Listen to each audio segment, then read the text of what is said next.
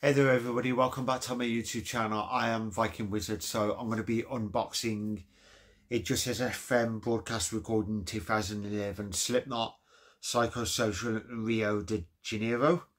I've actually had a look at the on setlist of them for the one show that they did in Rio De Janeiro, which is Rock in Rio, and it's a different set list. A couple of the songs feature on it, but some of these songs don't feature on that set list.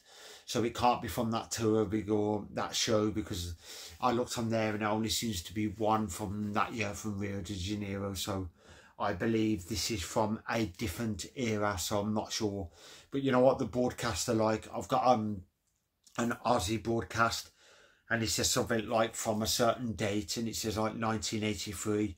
And then when I've actually looked into it, it was like a month later, a different date that the show was from, not that one. So they've got it wrong. So I'm going in with this, and I've just got to do my research and figure it out.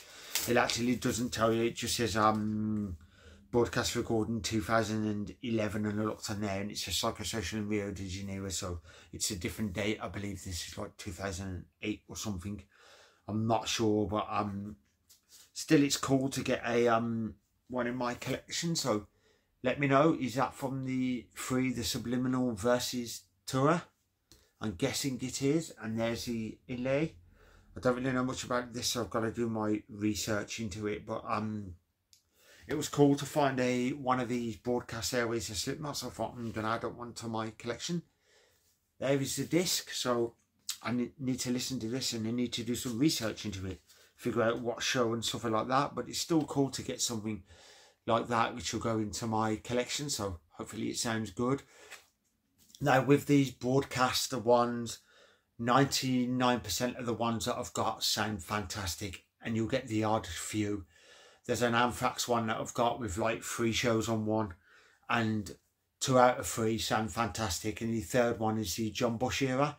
I love the John Bush era of Anthrax, and I've got nothing against John Bush era, but there's a live show on there from that era, and his sound quality sounds absolutely atrocious.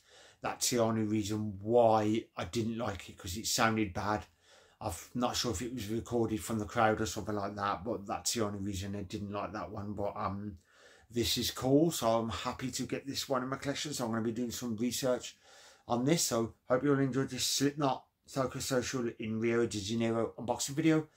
So if you are new to this channel, if you would like to like and subscribe, hit that notification bell, all that cool stuff, because it helps the channel grow. I'm trying to get more subscribers, because I'd love to do this full time, but now I'm going to go and give this a listen. But as I said, many unboxing videos. I do show off my latest haul, stuff that I find at work, tattoos, gig reviews, album reviews, talk about the bands I love, show off my collection, all that sort of stuff. I'm just about to unbox 2 Eliminator albums, and then Blind Guardian Somewhere Far Beyond revisited.